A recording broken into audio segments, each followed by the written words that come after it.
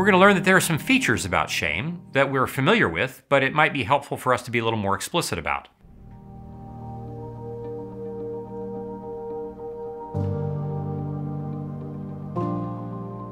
The first feature has to do with this notion of judgment. As we like to say, judge not lest ye be judged. What are we referring to? What we mean is that shame doesn't necessarily have a definition as much as it is something I will describe. I'll offer this description with some features that begin with this notion of judgment. That and other features will be helpful for us to pay attention to because it gets us a better sense of what shame is all about. Speaking of judgment, we all know what it's like for us to condemn others. When I'm critical, when I'm contemptuous even, when I'm condemning of others in the way they look, in the way they think, in the way they feel, whether it's politics or religion or no matter what it is. It could even be within our own families. And this is essentially an overflow from our own self-condemnation that precedes it. We carry so much shame within us that we then decide that we're going to share the wealth with others around us. We feel self-contemptuous, and it is out of our own self-contempt, it is out of our own shame that we share that then, that we discharge that by giving it to other people. That's one of the main features of shame, our sense and tendency toward condemnation. Will's story as an employer tells us something about this. He was someone who was trying to help his employees do as well as they could, and one of the methods that he employed was pointing out things about them that they could always be doing better at, largely without also highlighting what they were doing well. This created within his employees a sense that all Will was able to see was what they were doing wrong. Now, if you were to ask Will, he would have said to you, "Gosh, I'm just trying to help them do the best job that they can." This kind of technique of pointing out flaws with a particular spirit of condemnation has been something that we do with our parenting, with our coaching, disciplinary tactics, all over.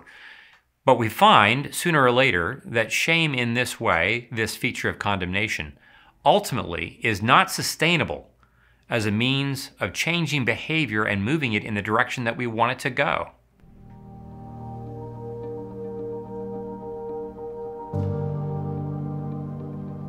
One of the other features about shame is our tendency to play hide and seek.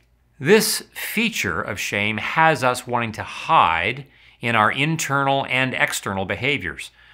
One of the things that we'll note about later in another session is the general physiological way in which shame works. You might have seen a dog look ashamed before, and when a dog is ashamed, a dog puts its head down, puts its eyes down, its tail between its legs. It turns away from others. This is what we tend to do with shame. We hide from one another. We hide from ourselves. Stephen was a trial lawyer who was needing to think right in everything that he did. And in his effectiveness at thinking right and being a successful trial lawyer, he left behind his family and his marriage because he needed to be so successful. Now, if you were to think of this as having anything to do with shame, one would think, what would that have to do with it? But for Stephen, his shame was hiding in plain sight. How so? Here was a guy who had grown up at a dinner table in which everything, including religious faith experience, was critiqued at the kitchen table. Are you thinking correctly? And it wasn't just the question of, am I correct? Am I thinking wisely? It was a question, if I'm not right, then I'm wrong. And the feeling that is attached to that is the sense that if I'm wrong, there's something wrong with me. Gloria was someone else who had this sense of shame hiding and having her hiding then as a result. Gloria got married to a man who loved her dearly, but it wasn't until they'd been married for many years that she finally was able to tell him about her abortion that she'd had before they'd even met each other.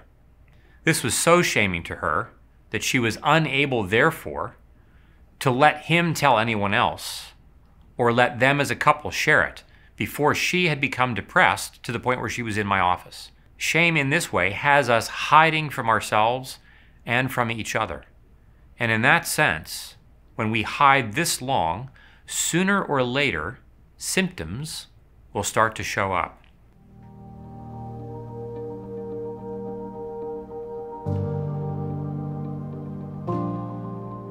Another feature of shame, beside its tendency toward creating in us a spirit of condemnation and our tendency to hide, is that it is self-perpetuating.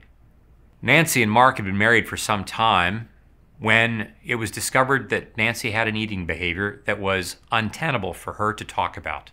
She wouldn't let Mark talk about the problem, but every time Mark wanted to talk about it, even wanted to go for marriage counseling about it, she wouldn't let him. In fact, the very noting of the thing that was so shaming to her reinforced her felt sense of shame, and as a result, only tightened its grip.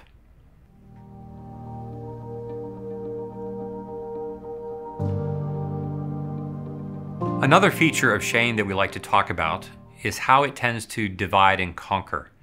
It disintegrates not just individuals, but systems, including Helen's family. Helen was the middle of 5 children. She was someone who created no problems in her family and got used to doing that really quite well. This meant that in addition to creating no trouble, she also wasn't noticed very much. Not noticed like her older brother in particular was with his children. Helen's parents were quick to laud her brother's children, to talk about them endlessly, to the point where Helen and her family, her husband and her children themselves, were often neglected. During one holiday vacation, when Helen attempted to highlight something that her daughter was doing, her mother moved on quickly and just ignored her. In that instance, Helen exploded with anger. It ended with a plate full of food flying across the room and a wine glass shattering, because what was happening to her wasn't just about what was happening to her. It was shame that had been occupying the entire system of her family.